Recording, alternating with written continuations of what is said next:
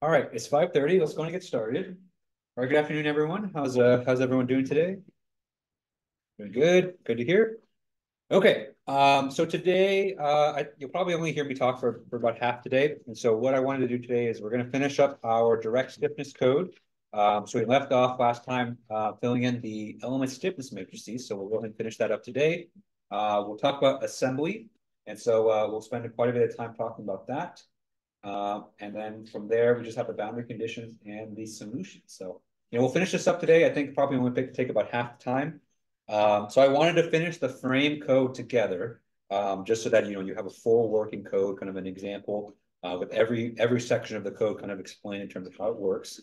And then afterwards, what I want you to do is the assignment. And so the assignment, which is going to be rolled into the next activity. So after the midterm next week, next Thursday, we're going to be doing another ANSYS activity. And so as part of the ANSYS activity, there's going to be an additional problem where you're going to write a truss code. And so you're going to write a code that's very similar to this, a direct stiffness code, but instead of a frame, you're going to be solving a 2D truss. And so we'll be working on that for the rest of today as well. Okay. Okay, so kind of like a hybrid today, I know because next Tuesday is the midterm, so I didn't want to cover too much new information, and so that's the plan for today. Okay. All right, any questions on anything before we get started for today?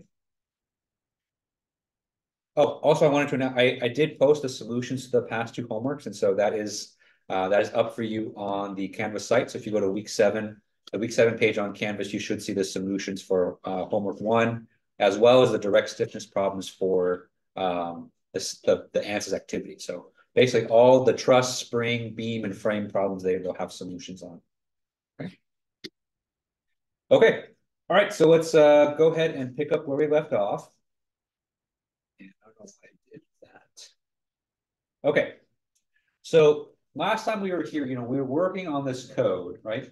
And the idea is that, once we finish writing this code, this will be kind of a general code that we can use to solve 2D frame problems. Okay. And so last time, we kind of spent the majority of the last time talking about just the general structure of the code. We talked about a lot of the data structures, a lot of the matrices and vectors that we're using in this code. And then we were kind of in the middle of kind of filling in kind of the meat of the code, or a lot of the implementation. Okay. Because now that we have all the data structures and all of the matrices and all the vectors set up, we can now use them to actually compute our code. Okay. So let's finish that first. And so, I think we left off last time, we were in this loop right here. So in this loop, we were computing the element stiffness matrices for each element. Okay. So what I'm going to do here is I'm going to finish this up right now, and so it'll take me about 10 minutes, but I'll give you guys maybe 15 minutes to kind of fill this in. Um, so remember, we're building this element stiffness matrix row by row, right? So we have the first row of the element stiffness matrix here. So you can see here that's row 1, 1, 1, 2, 1, 3, 1, 4, 1, 5, 1, 6. Okay, so that corresponds to all 6 entries in the first row here. Okay. Then we have the second row in the matrix. So that's 2, 1, 2, 2, 2, 3, 2, 4, 2, 5, 2, 6. Okay. So you can see here that I've labeled each row. Okay. So if you haven't done so already, let's go ahead and fill in the rest of the entries in this matrix. I'll be doing that as well. Okay. Um, and make sure to utilize the symmetry of the matrix to your advantage. So any entry that has a symmetric counterpart, um, you know, make sure you utilize that. Just kind of save yourself some type. Okay. Okay, so let's get to it. So this entry here is A times S.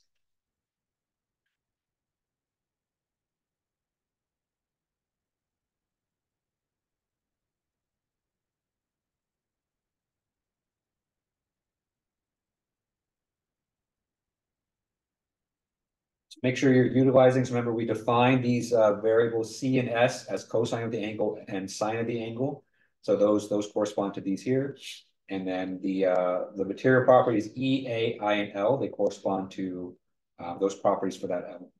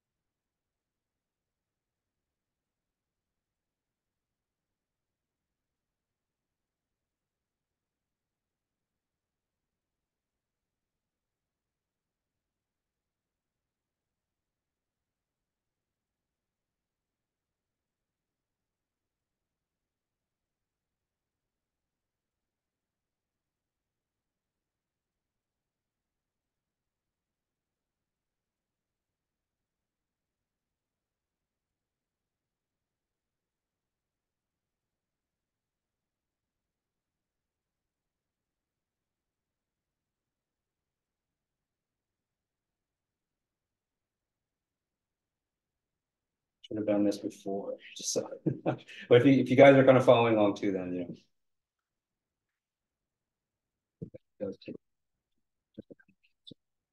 just to kind of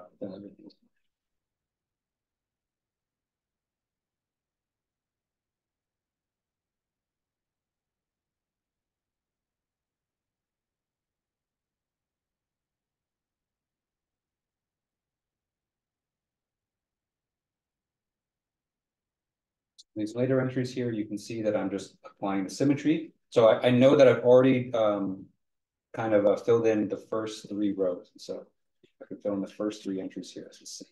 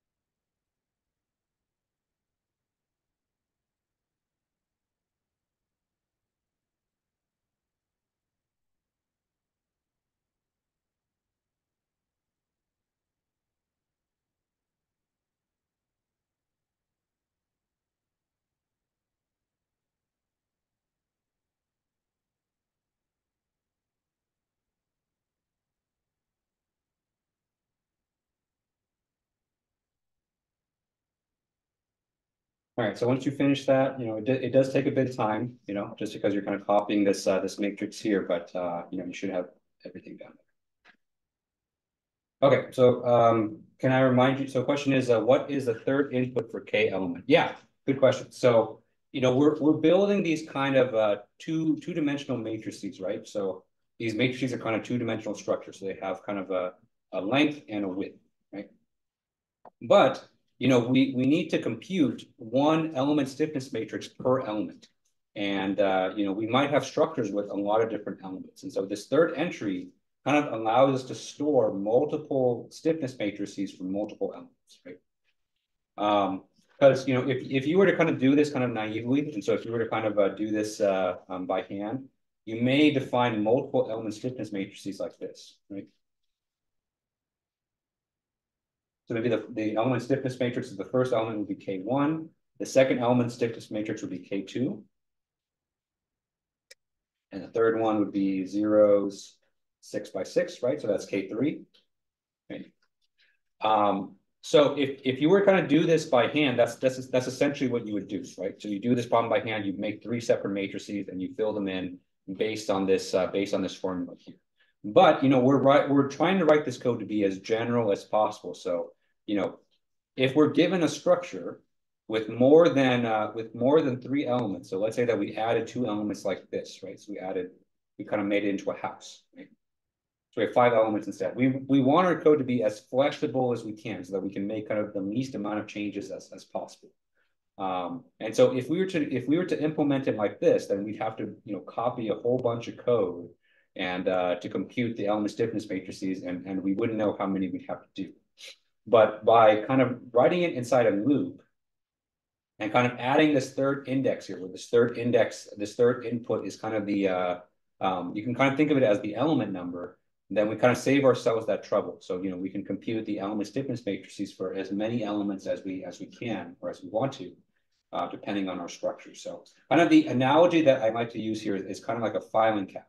So each file in a filing cabinet, you can think of it as kind of one element stiffness matrix, right? And then each file is for a separate element. And so, let's say that we compute it for element 1, element 2, element 3, okay? All these are different files in that format. And so this numbering system for which element that we're on, that's what this third input in here is, okay? So for this loop, you're going to see all of them be IEL, which is the loop index up here, right? Because we're looping, what we're doing is we're looping over all the elements and we're assigning the properties, or we're assigning the entries of the element stiffness matrix for that particular element.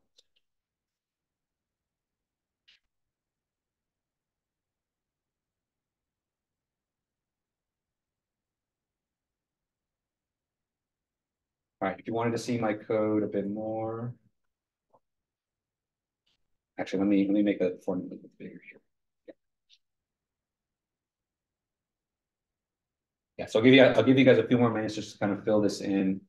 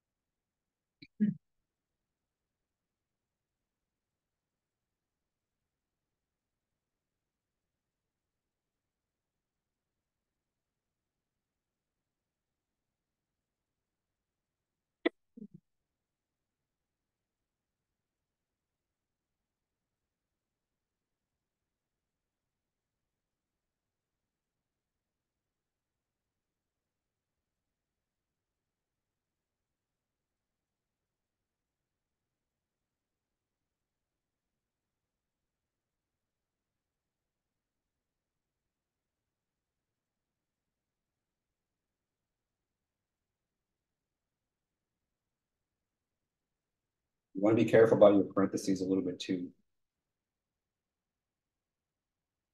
Yeah, you'll be finicky sometimes.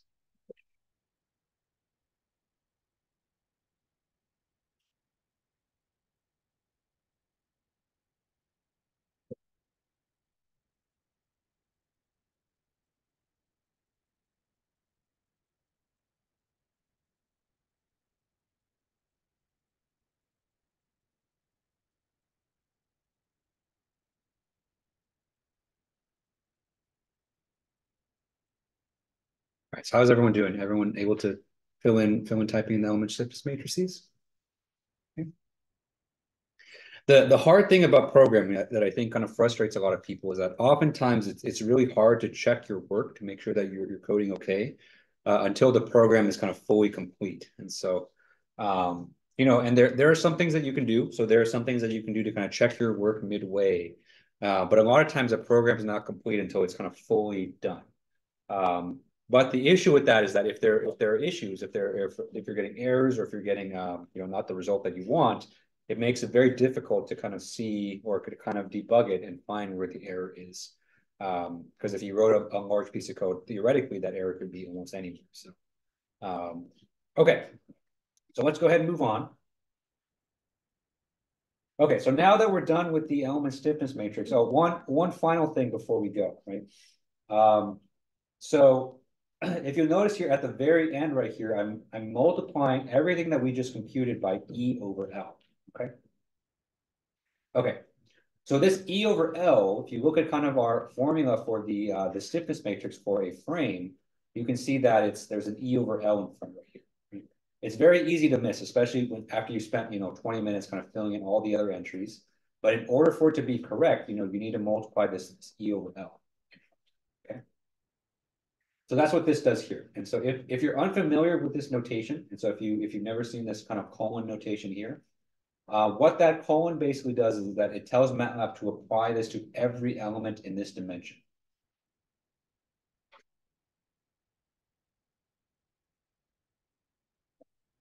Because what we've just defined is, we've kind of meticulously defined every entry in a 6x6 matrix, right?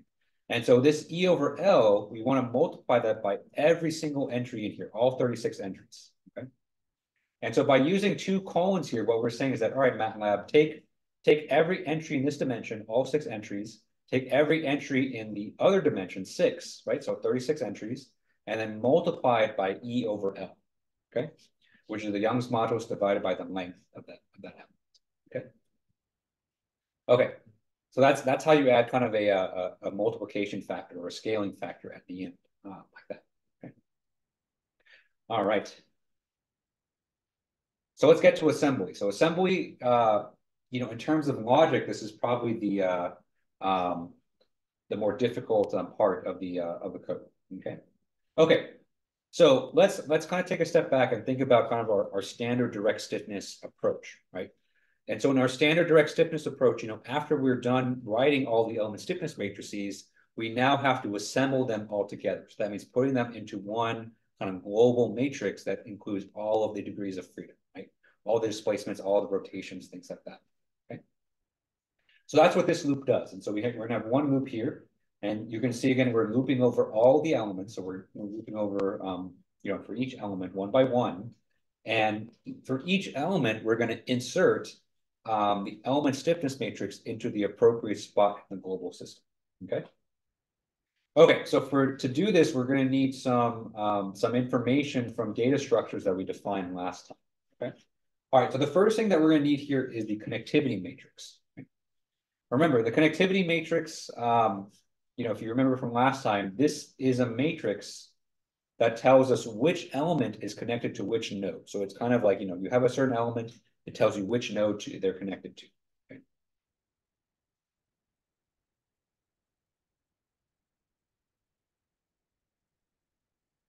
Which nodes for each element. Okay. So there's two entries, right? So because each of our elements here have two nodes attached to it. So there is a lower numbered node, so that's N1, and then a higher numbered node, N2. So these are things that we set manually at the very beginning, but now we're actually going to start to use it. Okay. Okay. So now that we have the nodes, right? Next thing we need to do is we need to compute the starting indices of where to actually plug in these elements into the global stiffness system. Okay. Okay. So what do I mean by that? So let me go ahead and draw a matrix here. Okay. So this would be our global matrix, and so this would be, for this problem, it would be a 12 by 12. Okay.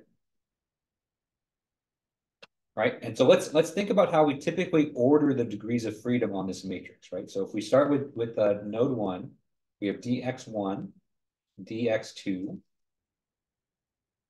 theta, dx1, dy1, dx1, dy1, theta 1. Okay. So we list out all the degrees of freedom for node 1, and then we have dx2, dy2, theta 2. Okay. So then we have all the degrees of freedom for node 2, and then dx3, dy3, theta 3. So I'm only going to go up to node 3 just because that's how much room I have here. Okay. Okay. So the way that we structure our stiffness matrix is like this, right? Let's number these in terms of the column number for each of these, right? So dx1 is in column 1, dy1 is in column 2, theta 1 is in column 3. Okay. dx2 is in column 4, dy2 is in column 5. I don't know why I drew like a 9. Theta 2 is in column 6, dx3 is in column 7, dy3 is in column 8, and theta 3 is in column 9. Okay. Okay. So let's say that we're inserting the element stiffness matrix for a certain element, and this element is connected to nodes 1 and let's say and node 3. Okay, just as an example. I know we don't have an element like that in this problem, but let's say that we're doing an element like that. Okay. And so our element stiffness matrix here is 6 by 6, right? Okay. And so this next part here is to insert this into the appropriate locations. And so if we were to do this kind of by hand, right? So we have dx1, dy1, theta 1, dx3, dy3, theta 3, okay? Right? We know that if we were to insert this, we would have to go in this portion right here. So all the node 1 quantities together, okay? Then we have all the node 3 quantities together like this, okay? Then like this, then like this, right? So that's how we would insert this by hand. So we need to basically take this logic or take this procedure and encode it in a way that a computer will understand. Okay, that's what the point of this is right here. Okay. Right, actually, let me leave that part up and let me just erase this part right here. Okay. So that's where these two new variables come in. So I have IND1 and IND2. Okay. So if you read the tooltip for these two variables here, is that these compute the starting indices for the locations to put this element stiffness matrix into the global system. Okay. So I have one of these written for you already. So it's 1 plus 3 times n minus 1. Okay. So let's continue this example. So let's say that we're doing node 1 right here. Okay. For node 1, we're going to start putting things in row 1 and column 1. Right? So row 1, column 1. So that's kind of like our starting point.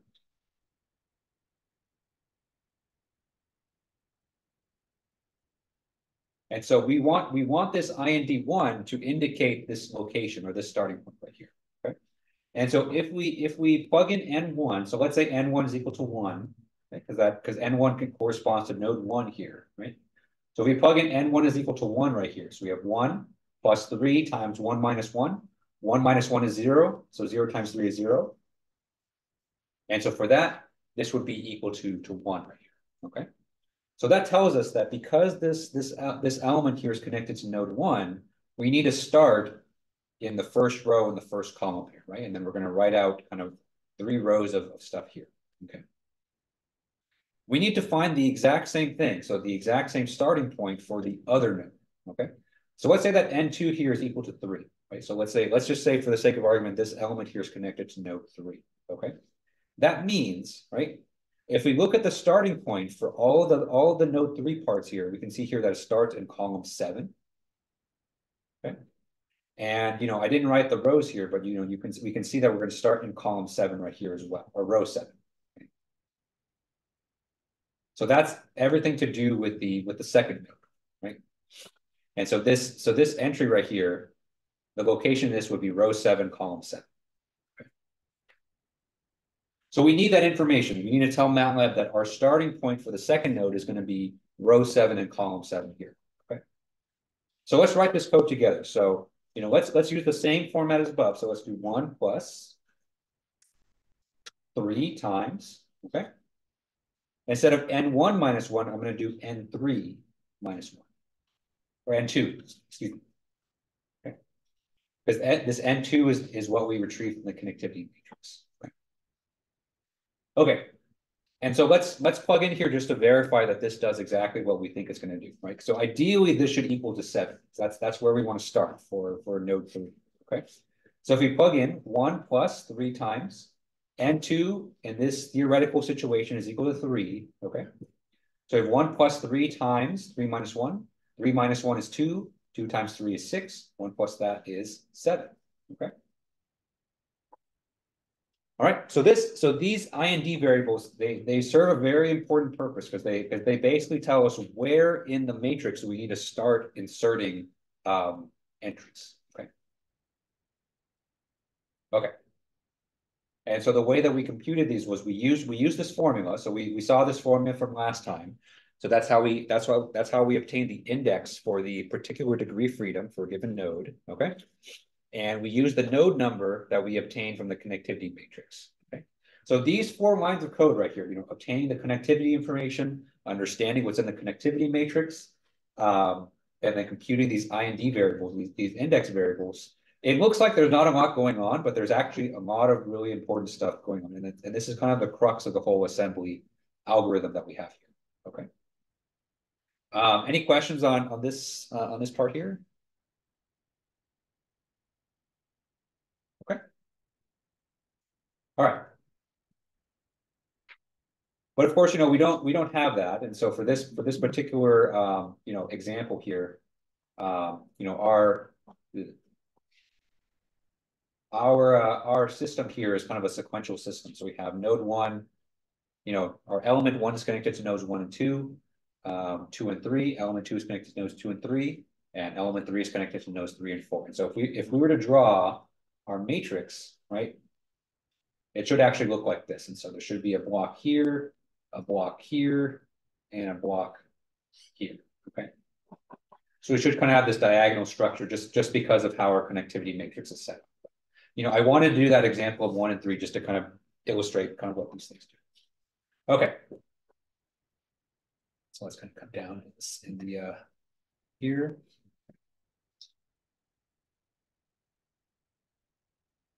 Okay. So now that we have the locations, we need to insert the element stiffness matrices. And the way that I like to do this is I like to do it quadrant by quadrant. Okay. And the reason for it is this. And so if you look at the way the element stiffness matrix is structured here, right? Everything in this top left quadrant here has to do with node 1, node 1. Right? So it's U1x, U1y, theta 1, U1x, U1y, theta 1 here. I use U here, but U is the same as D. Okay. Same thing with this quadrant here as well. So this is node 2, node 1. This down here is node 1, node 2, and down here is node 2, node 2. Okay. So it's most convenient actually to kind of assemble these in quadrants. And so let me show you in the code kind of how I did this exactly. Okay. So now that we've obtained the indices, so remember these indices are for the global system.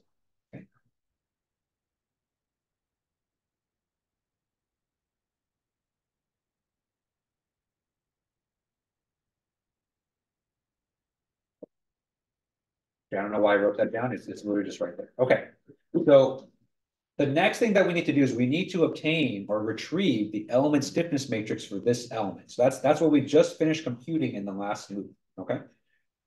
And so this is how we're going to do it. And so I'm going to define a new variable here. So this variable is called K underscore E. And so this K underscore E is going to be the element stiffness matrix for this particular element. So the first thing we're going to do is we're going to retrieve it. And so remember this data structure right here, this KLM, that's kind of what we just finished doing with the element stiffness matrices. And so what this is going to retrieve is it's going to retrieve all the rows and all the columns, right? So you're seeing this colon syntax here as well. And we're going to retrieve it for this particular element, for IEL, okay? So this right here is going to return KE. KE is going to be a 6 by 6 matrix. Okay, 6 by 6 matrix for this particular element. Okay. All right. So once we have that index, or once we have that matrix, we're now ready to start assembling. So I have this first section here. This is completely done for you already. Okay. All right. So notice kind of the subtle differences here. And so on the one hand, I'm referencing K glob. So K glob here, this is our global linear system. Okay. All right. Notice here that I'm using the update notation. So I'm saying K glob at IND1 is equal to K glob at IND1, right? So we're not completely overriding what's there. We're just updating its value. We're just adding to whatever was there before. Okay. And then to that, we're going to add the 1, entry of our element stiffness matrix. Okay.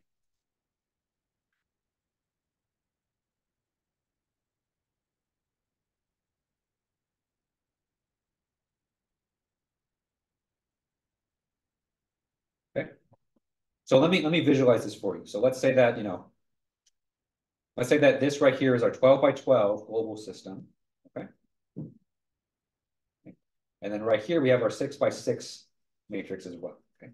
I know the sizes aren't actually that different, but I'm writing with the mouse here. It's hard enough. Okay. All right. So what this is basically saying is that the entry at IND1, remember, these are indexes in the global system. Okay. So in this particular case for node 1, IND1 is going to be right here. Okay. So in the row 1, column 1 entry. Okay. This, we're going to add to this whatever was in the 1 entry of the element stiffness matrix. Okay, so that gets inserted right there.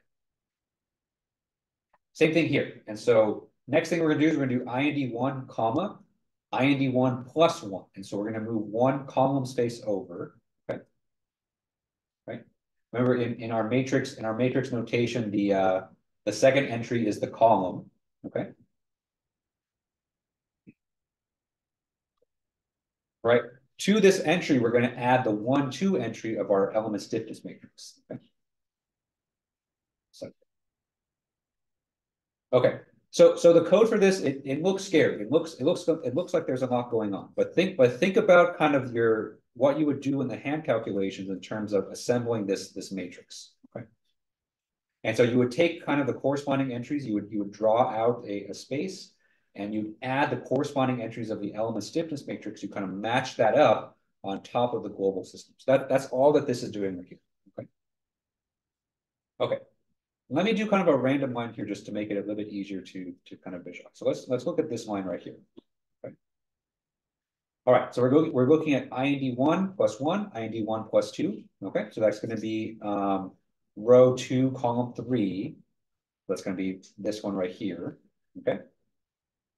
To this, we're going to add the 2, 3 entry of the element stiffness matrix. So this one, this one right here. Okay.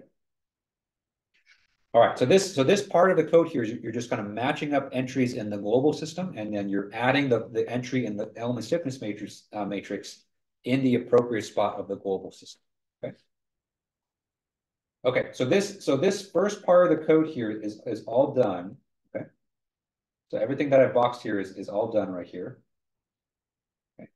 I think the second one is halfway done. Okay. So we're going to do this kind of we're going to do this kind of quadrant by quadrant. And so we're going to do this is the top left quadrant. This is the top right quadrant. Okay. the top right quadrant of this matrix right here. And then we're going to do the bottom left quadrant and then the bottom right quadrant. Okay. So why don't you guys go ahead and I'll give you guys the next 10, 15 minutes and fill in kind of the next portions of these code right here. And if you have questions, I'll raise your hand and I'll come over. General question? Yeah. Yeah. That, could we have done a nested loop for all of that? You could have. Yeah. So another way to do this would be kind of a nested for loop. But I kind of broke it out like this just to make it a little bit easier to follow. So so you can imagine that, you know, if you have kind of another, you can actually have a triple loop in here. So you can actually have like a triple, you know, a loop for the elements and then a loop over the rows and a loop over the columns. And you can really kind of compact this code into kind of a small portion. But I kind of broke it out like this just to make it a little bit easier to kind of follow. Okay. Yeah. Mm-hmm.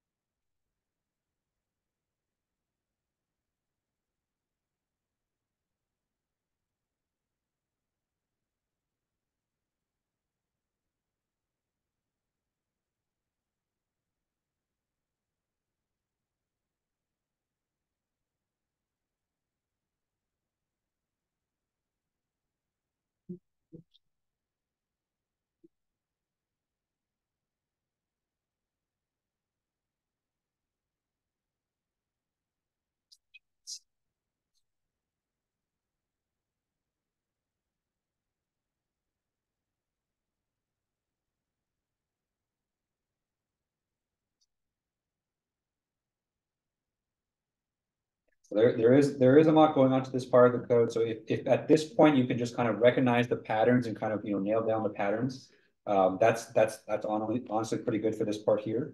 And then as you kind of, you know, do this more and you work on the homework assignment, then hopefully these patterns become a little bit more clear. But just try to kind of understand kind of the patterns here, and then you know, we'll go from there.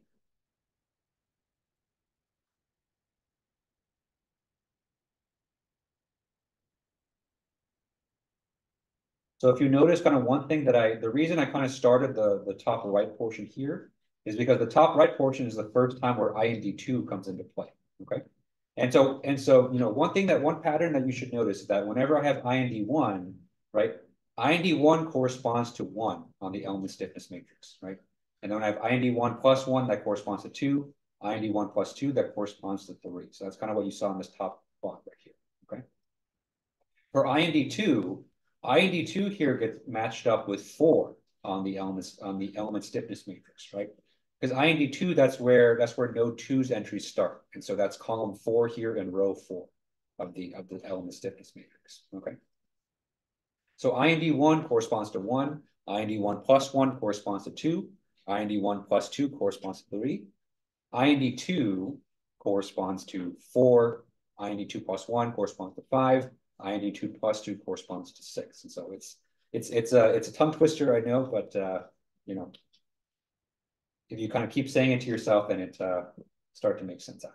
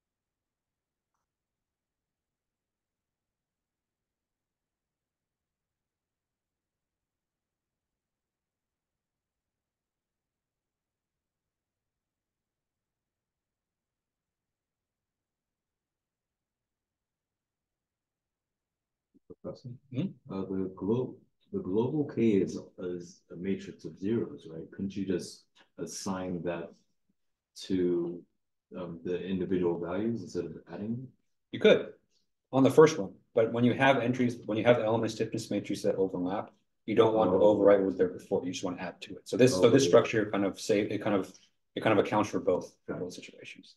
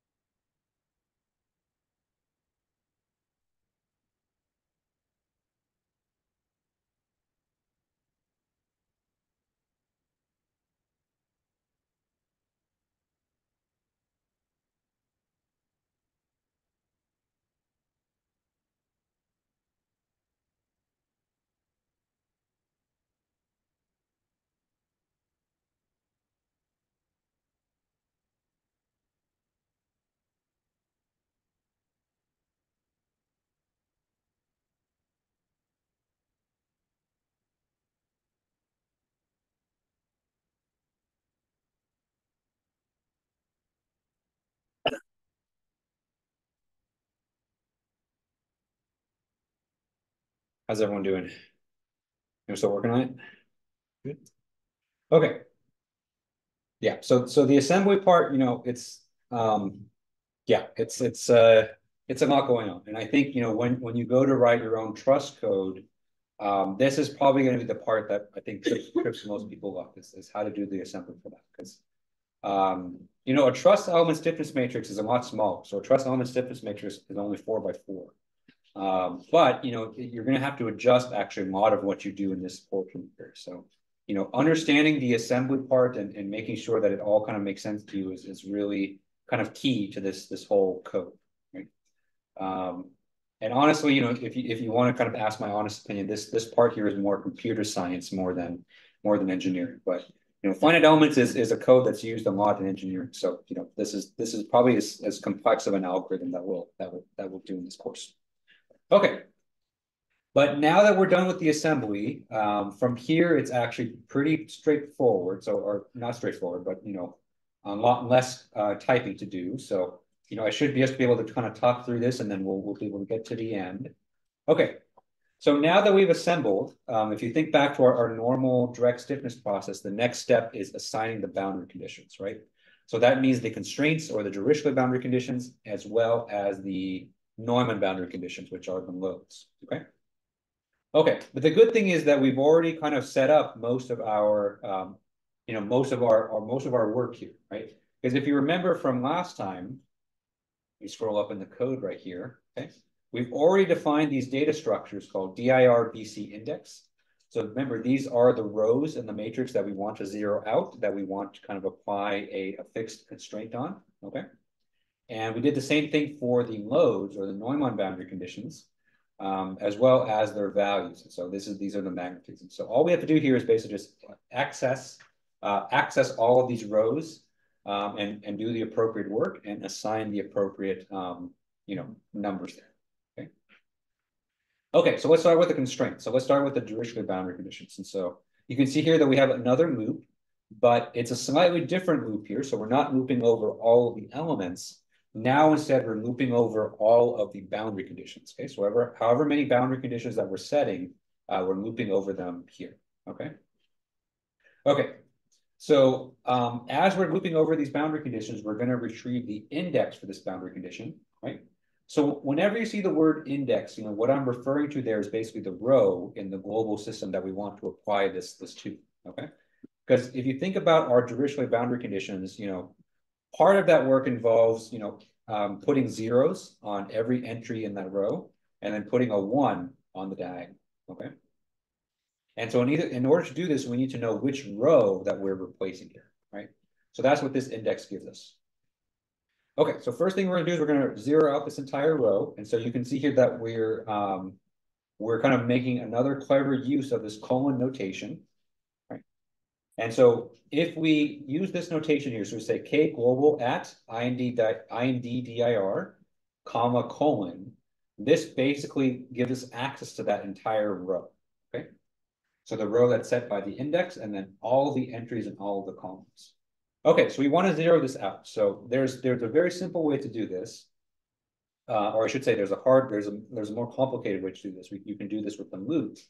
Or I think the easier way is just to set this equal to zeros, right?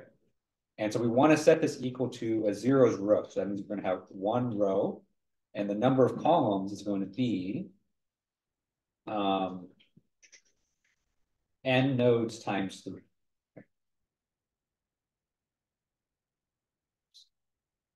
N nodes. Right?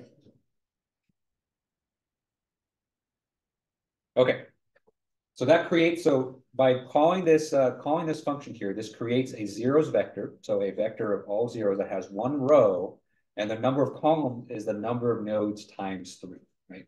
That corresponds to the fact that each node is going to have 3 degrees of freedom, okay? Okay. The next thing we need to do is we need to set the diagonal entry of this row to be 1. Okay, so we've zeroed it out. We've made the entire thing zeros. So now we're going to change the diagonal entry to 1. So for this, the diagonal entry is always the entry that has the same row and column. So we're going to do IND dir, comma, IND dir. Okay. And then we're going to set this equal to 1. Okay. Just make sure that that's correct. All right. And then the other thing that will make sure, well, so it is 0 by default because we use a zeros function to define this F global, but it's always safe just to kind of zero it out again. So all I did for this last line here is making sure that the entry in the forcing vector for this row is also equal to 0. Okay.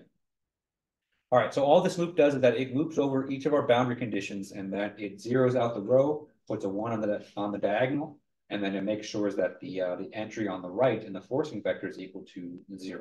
Okay. All right. Any questions on this loop here? Okay. Yeah. When it says length, Dirichlet boundary condition index, is that so? Would that be 6? Exactly. Yeah. So thanks for bringing that up. I should have mentioned this. So length is a special command that you can input in MATLAB. And then the argument or the input for the length command is usually a vector. And so what this will do is that this will return how many entries are in that vector. So this will kind of adaptively kind of change based on how many rows that we want to zero out. So let's say that we want to add another Dirichlet boundary condition. So let's say that we want to zero out 5, 4, 5, 6, right? And so now this vector has length 9. And so that length command will kind of automatically adapt to that. So however many entries that we have in this vector. Yeah. So I do that. And so if you've kind of noticed one thing, so the way I've kind of designed this code is that, past line 57, right? Everything line 57 and below, we should never have to modify. So everything down here is kind of like, you can almost consider to be kind of like the internal workings of like ANSYS, right? So in ANSYS, you don't really question how it's working. You just kind of use it, right? And so everything that we're kind of writing kind of down here with the element stiffness matrices and the assemblies and the boundary conditions, those should work, always. Okay. The only thing that really changes for each problem is the inputs, and so the geometry, the material properties, and the boundary conditions, right? And so that's what line 57 and above does, right?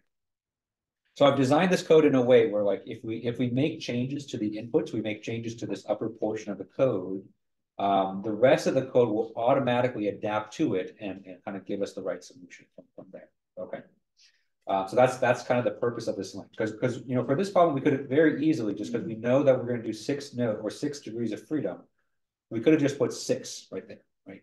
But we want this code to be adaptive for all different types of problems, so that's why I use this line. All right. Any other questions on this portion of the code here? Okay. All right. So next we have the Neumann boundary conditions, and this is actually even more simple. Okay. So remember, for the Neumann boundary conditions for the loads, we don't need to make any changes to the matrix, and so the only thing that we're changing here is the forcing vector. Okay. But just like the Dirichlet boundary conditions, we need to know what row that we're affecting. And so that's IMD and EU. Okay. So I'm going to change this to IMD and EU. Right? And then the value, or what we're going to put there, is the load value. So that's given by val and EU.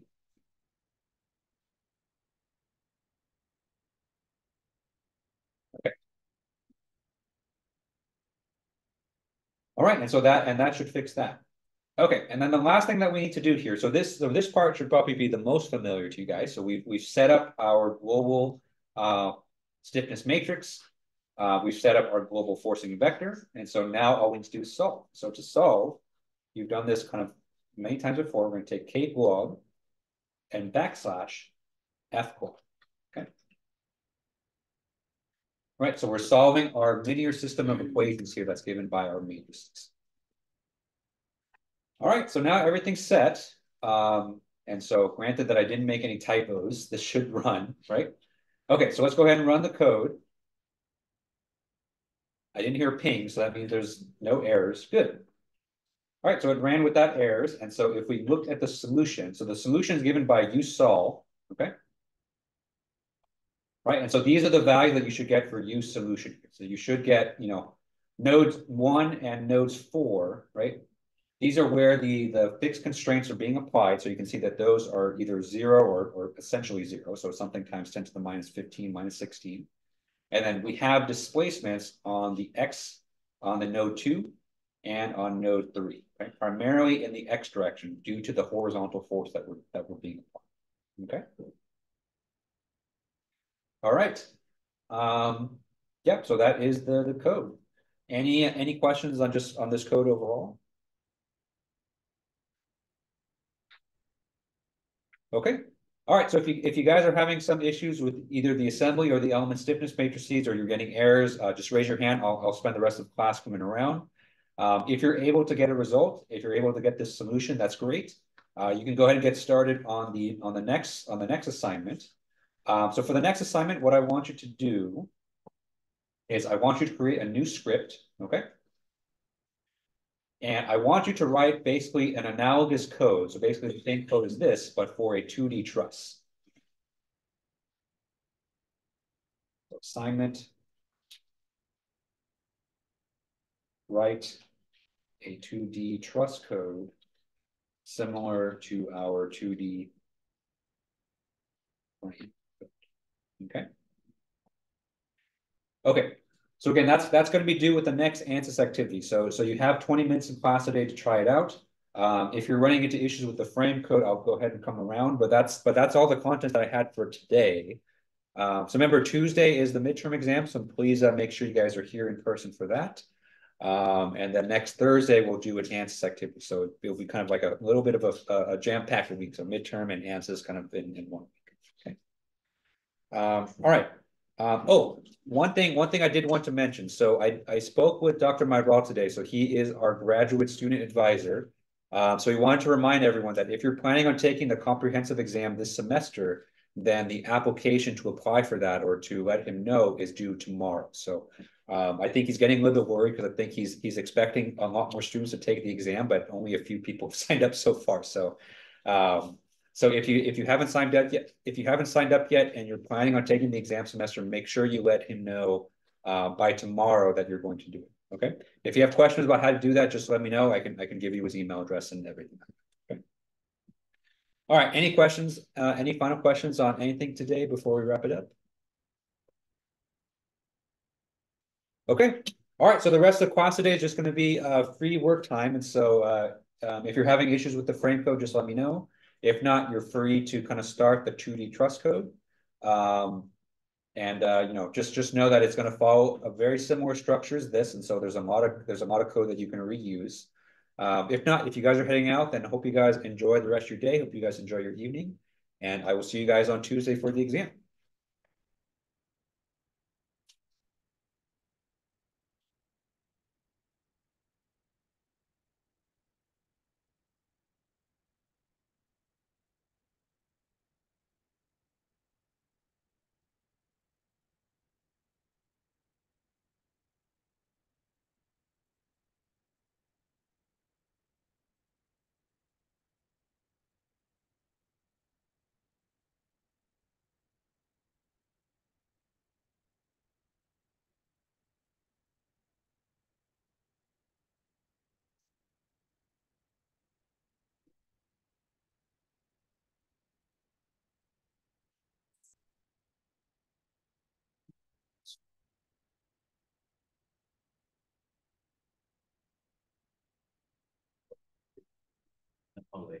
We're going based on this.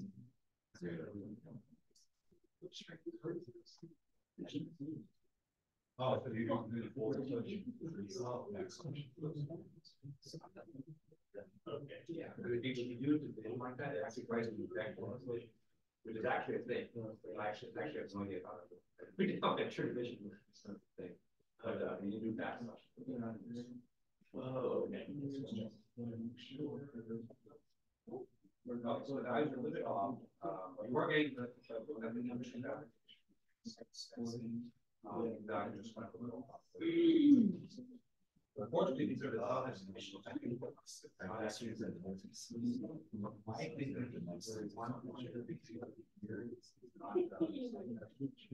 It could be mine and wrong too. So I was just doing that on the fly. I actually don't know these objections. But I would just kind of double check.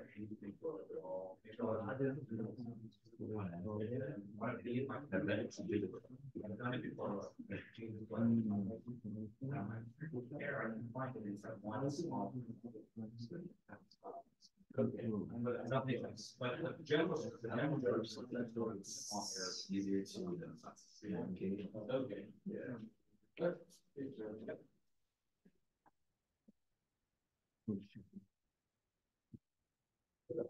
Do we have to just write it totally solving? Well, you I think the best way to test it would be to solve this. So make up our own problem. You could, yeah. So I think probably the easiest thing to do would probably use a previous homework problem because you have the solutions for that. But the idea with this code is that you can use it to come up with all your own grades of trust reading problems that will solve for you. So yeah, you can make up your own. But I think when you're developing the code, it might be good to use a problem that you already know. Sounds good. Yeah. Thank you.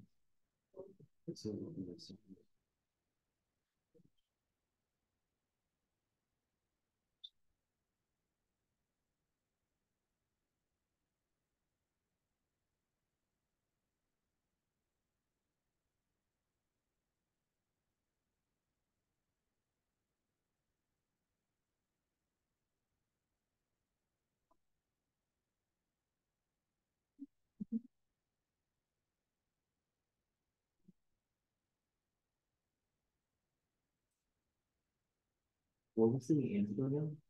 The Answer solution is here. Yeah, so this it looks about right, but then I need to actually double check it because this I need to check it with the actual solution. So because I was just writing this code off the cuff with you guys, so there might have been a typo in my code too. So okay. This is what I got too. So okay, okay. So once we both make the same mistake, it's possible. It's possible, but if we're both getting the same thing, that's probably this.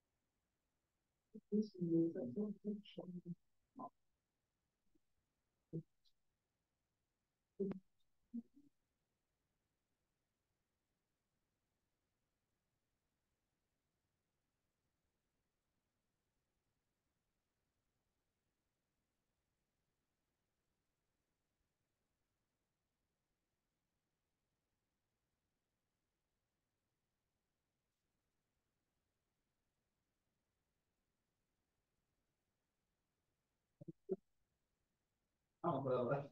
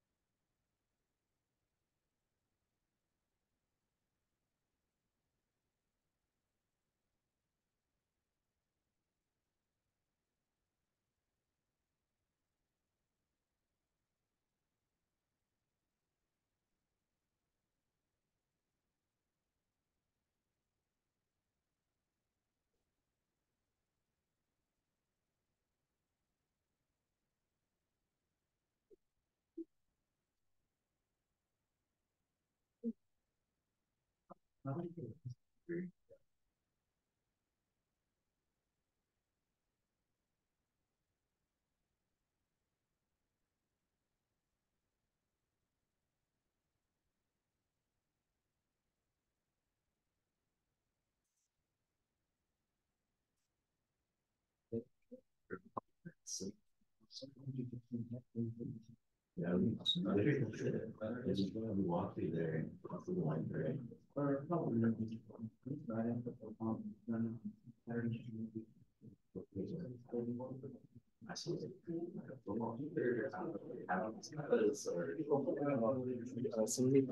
yes. Makes sense.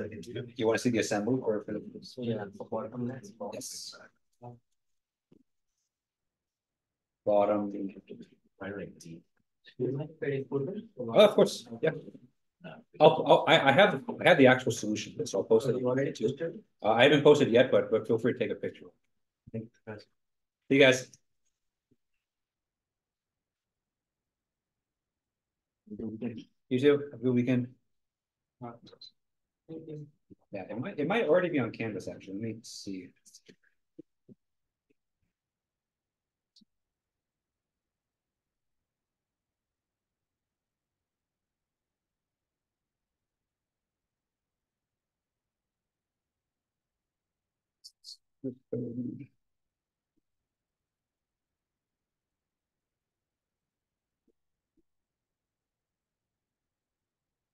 Yep, it's already here.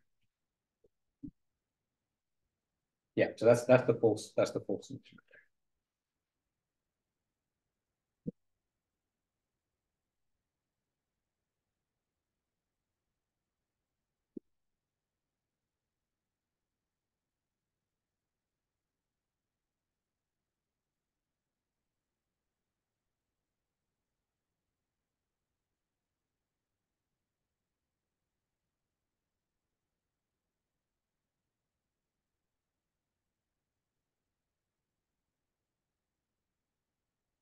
Professor, What's up? the 3D truss problem, did you want us to make a code for one where it well, I'm thinking about springs, because there's a horizontal and angled spring. Yeah, it has to be Yeah. angled as well. All right. Yeah. So it's gonna be 6x6 again for the stiffness matrix. No, actually, for the 2D truss, it's only 4x4 because the truss doesn't have any rotation because of freedom. Right. Yeah, so it's gonna be quite a bit shorter than the frame code. So I wanted to do the harder one with you guys together, and then the truss code. Well, the truss code, I'm not giving you a starter code, so I think that's gonna be the hard part. Figuring out the structure on your own. But the actual this part here is going to be a lot shorter because your element stiffness matrix instead of 36 lines, 16 instead. And then for the exam, is it just one sheet front and back or Yes. one side? One sheet front and back. Front and back? Yeah. All right. Yeah, or 2 sheets single sided if you. But, all right. But yeah, two. Yeah, you can separate. Yeah, that's fine with me too. All right. Thank you. Yep. Thanks. See you guys. Have a good weekend. You too. Yep.